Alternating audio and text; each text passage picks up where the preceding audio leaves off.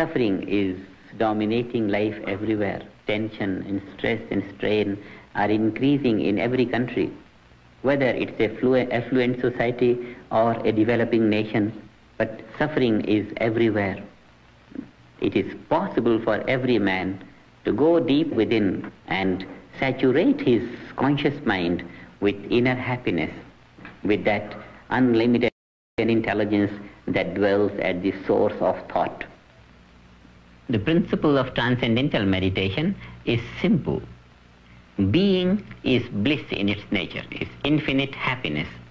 Mind is always moving in the direction of greater happiness.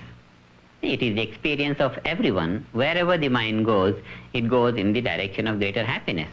And because the nature of inner being is bliss, infinite happiness, therefore, the mind during transcendental meditation takes that inward course in a most spontaneous manner. In this meditation, we do not concentrate or control the mind. We let the mind follow its natural instinct towards greater happiness, and it goes within and gains bliss consciousness in the being. Yes. The technique is, we take a specific thought which suits us, which is called the mantra, or a suitable sound for us, which we receive from the trained teacher of transcendental meditation.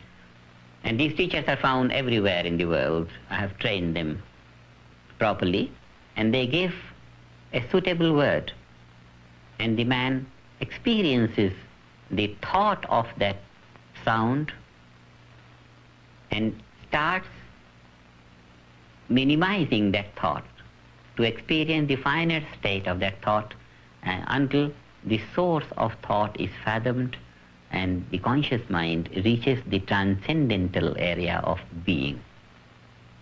So from gross thought to the subtle state of thought, to the subtler, to the subtlest state of thought, this is the path of transcendental meditation till the mind, conscious mind reaches the bliss consciousness or transcendental consciousness or pure consciousness or the state of being.